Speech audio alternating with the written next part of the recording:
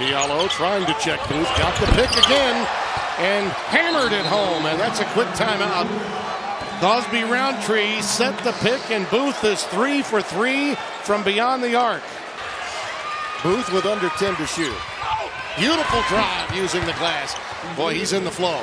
And that's what happens when you let him stand out. Official didn't agree. Here's a steal. Isaiah Jackson, he's been a microwave coming off the bench. Good idea to attack the 10 a little bit more, as Booth will here. Nice pass on the wing to Samuels. You know, Booth is, he's got a three-way go.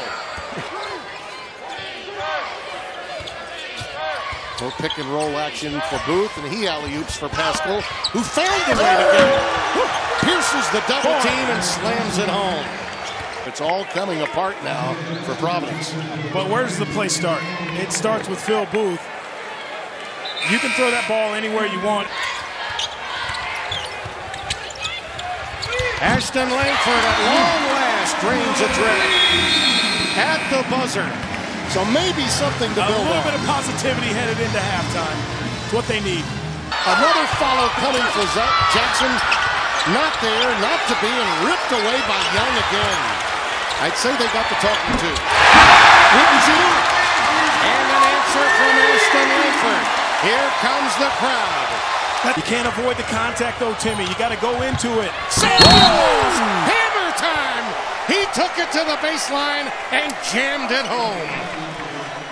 Superfly flush. Again, Samuels. Ball on the floor, making a business decision at the rim. That'll get the young fella going a little bit. There is a lid on it. In golf, we call that a cellophane bridge. That ball just will not go in for Providence. And another slam dunk on the other end. This one by Demir Cosby Roundtree.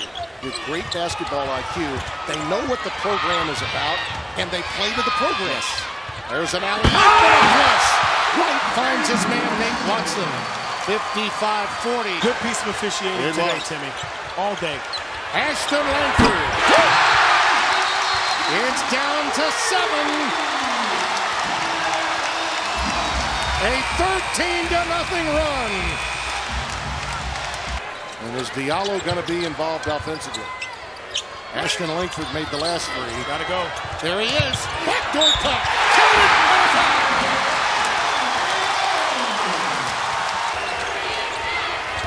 Booth using his quickness with an answer. And one. The foul on Jackson. The one thing Jay Wright keeps constant is a guy who can finish late in the game. Look at those eyes, Phil Booth. Looking over the D, the little inside out. Your motions get going, sometimes you can't always make the right play. Here we go, something quick. Jackson for 3. It's off.